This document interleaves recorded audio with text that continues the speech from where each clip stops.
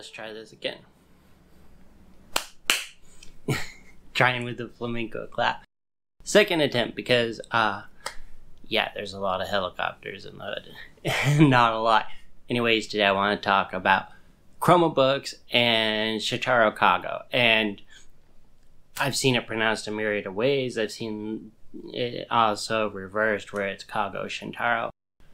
If you have strong feelings about this, leave it in the comments and I'll promptly ignore it like I do all case sniffing comments, because I spent too long amongst guitarists to ever really care what case sniffers actually say, because they can't play worth a crap, and this applies whatever field that you're in. But back to normal. Here we go. I've been a big fan of Shintaro Kago for quite a while. If you've ever seen his work, you can probably figure out why. He calls it fashionable paranoia. It's very hard to get a hold of. Usually, I think you can get Dementia 21 and Super Dementia Love Gun. Those are pretty easy to get. Maybe Fantagraphics released one. I think they did the Dementia 21 series. His other stuff, such as Princess of the Neverending Castle, 12 Sisters of the Neverending Castle, Day of the Flying Head, Industrial Revolution and World War, those you're going to have to order from an Italian press, which is called Hollow Press. And of course, I'll put links down in the description below where you can get those if you don't already know. I'm guessing if you clicked on this, you already knew what was going on. So I don't want to spend too long wasting your time. Just for the uninitiated, if you don't know, Shintaro Kago is considered an Iroguru artist. If you're into Iroguru, which stands for basically it's a shortened version of erotic grotesque, I cannot recommend highly enough Miriam Silverberg's book, Erotic Grotesque Nonsense, The Mass Culture of Japanese Modern Times. Wonderful book. And a lot of times the nonsense, which I believe it's Iroguru Nonsensu in Japanese, but who knows, I can't pronounce English worth a crap, so your mileage may vary. Anyways, check out her book because she traces how nonsense was such an integral part of the erotic grotesque movement back in the 1920s and moving on. And she talks about Charlie Chaplin's first visit while there was an anarchist plot to kill him. Fascinating stuff. But I believe nonsense is left out of this equation far too often. So I'll see people get very serious from the weird fiction community and be like, Junji Ito's Gaio is just, it's ridiculous and nonsensical. And it's like, there's such a close connection between nonsense and abject horror that you kind of want to thump yourself in the head for those people that don't get it. It's very confusing to me. Anyways, Chroma from New Zealand announced that they were going to distribute Shintaro Kago's art book. And I was really excited to get a hold of this. A little bit pricey, but pretty much all I spend my money on is art supplies, music equipment, and books. So yeah, it's pretty easy, but it was still a good 50 to 70 bucks, I think. And I first ordered this on November 3rd, 2020. Alan from Chroma contacted me on December 8th because he was forwarding along. He had forgotten to send the tracking number, which it's COVID, who cares? I told him, yeah, that'd be cool. And about February 13th, I contacted him and said, yeah, we still haven't gotten it. And the tracking number showed it had been shipped to San Francisco and just laid to the side. And then followed just a comedy of errors. Now, let me say this.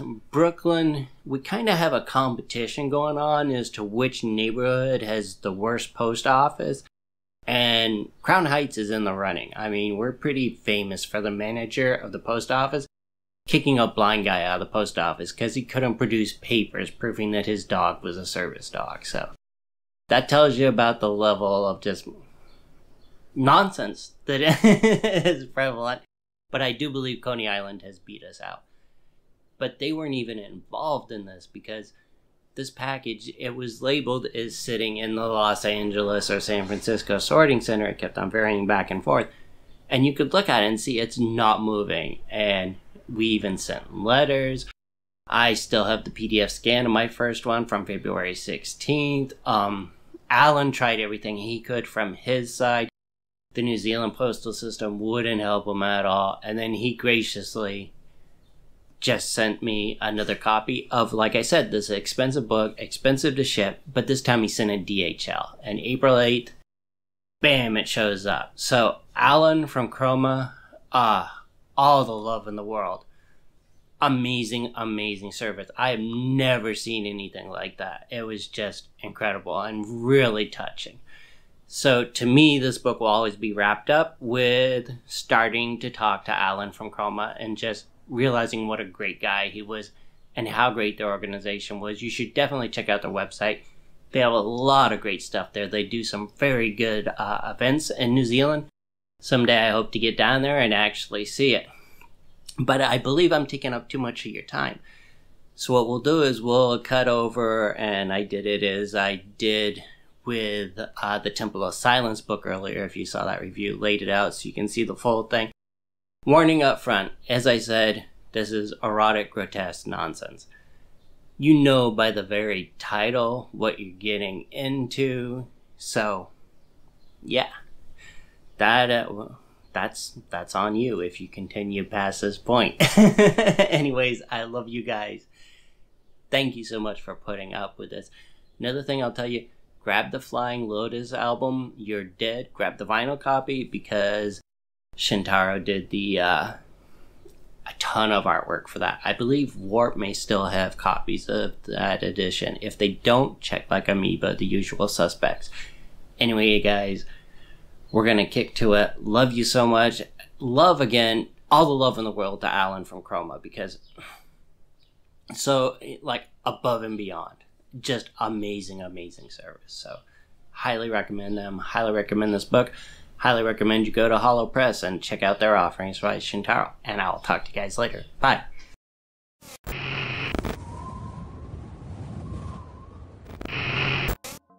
Okay, so here is the outside of Shintaro Kago's art book. And the back. Let's get the little, I don't know if they call these an obi on books. Showing my ignorance as usual, but let me remove the dust jacket.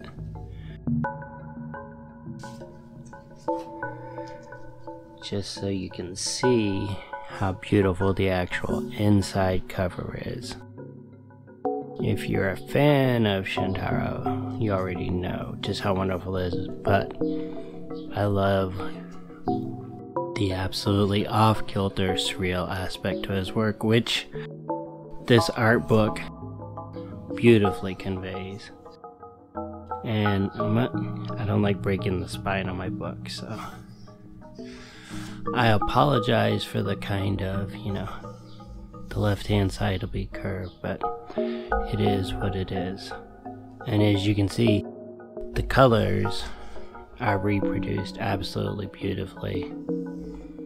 And you can see on the side we have the English, Spanish, and I believe Japanese there. More of his work. If you're not used to his work, I think he calls it fashionable paranoia. Great term, by the way. And you can see more translations down the side. I'm not even going to pretend that I know all of these.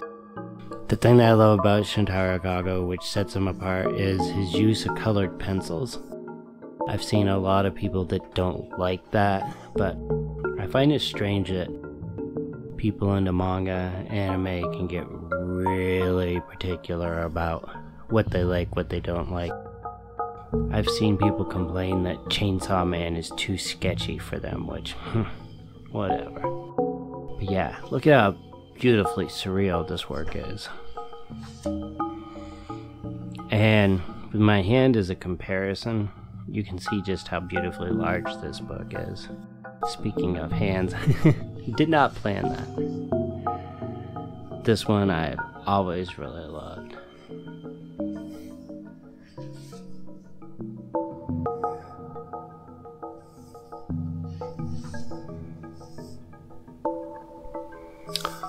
I was just talking about Tonka toys the other day. I was saying that if we ever had a house with stairs on it, could just keep the receipt in here to mark out pages I really like. But as I was saying, I've always said that if we had a house with stairs on it, Sybil would totally buy Tonka trucks to leave on them to screw with me. I love this one where you can see the face within a face.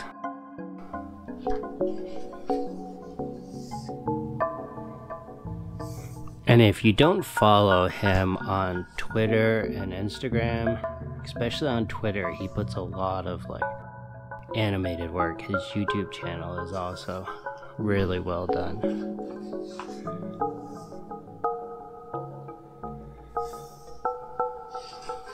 Just wonderfully disturbing work.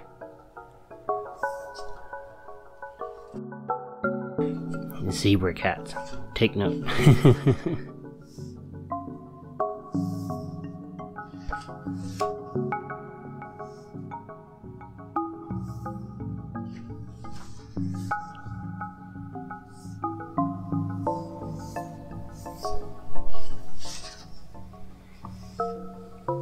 And I'll probably mention this in the introduction.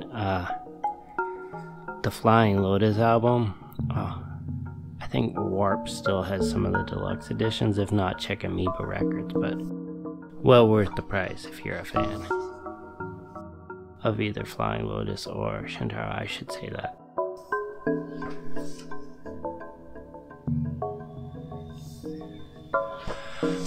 And since it's a shotgun mic, hopefully you're not picking up the sound of my neighbor's table saw going on.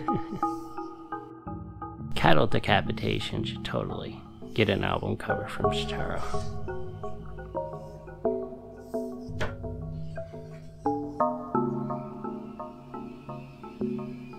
And here we go, these are his DVD covers.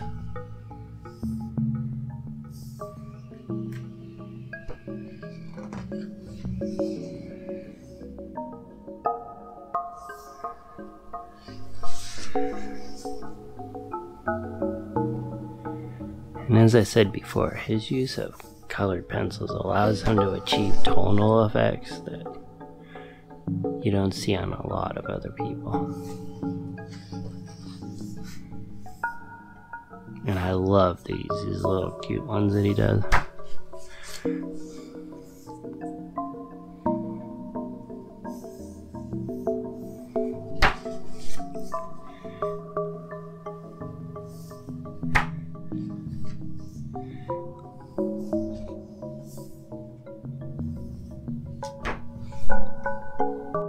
I guess I should move over to this way now.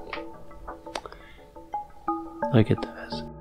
The great thing about this book is you can just get lost spending long minutes just looking at his stuff because there's so much detail and it's so kaleidoscopic in its range.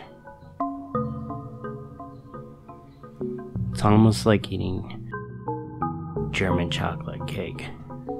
You can take it in very small doses and be utterly satisfied. Love those.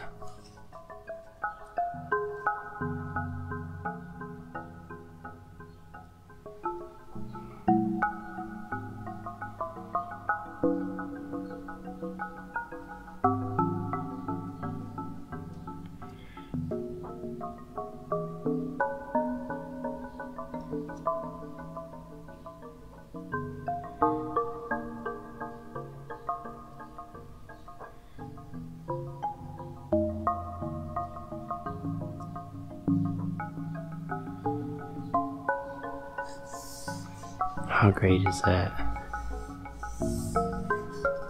And then Charlie Chaplin, as I will probably mention in the introduction, erotic, grotesque nonsense, a book I highly recommend. She talks a lot about Chaplin's first visit to Japan and their forays into modernity.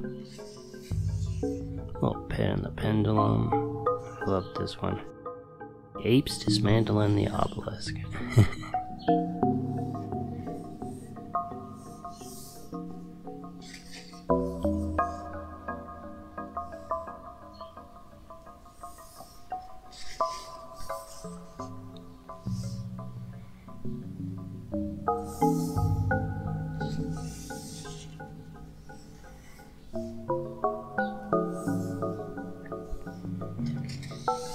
And I'm hoping you get an idea of just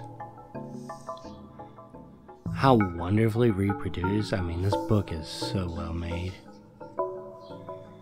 And the color reproductions, absolutely fabulous. And I love this one for Strange Music Collection. This is flyers and posters section.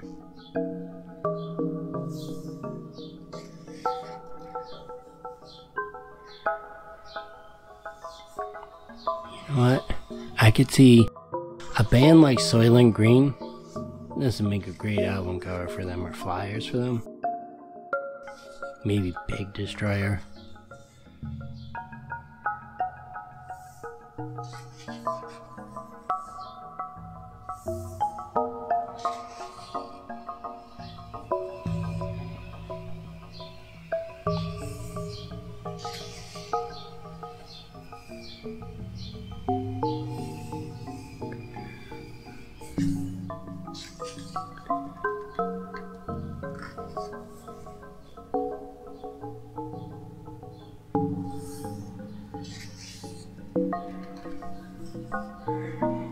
Oh yeah, the uptight. Not gonna like this video, but not my damage.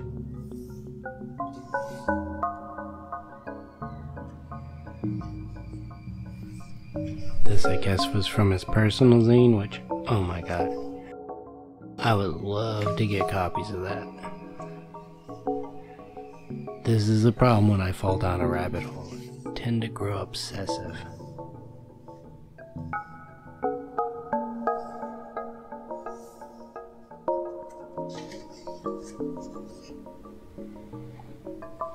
Collection of his book covers.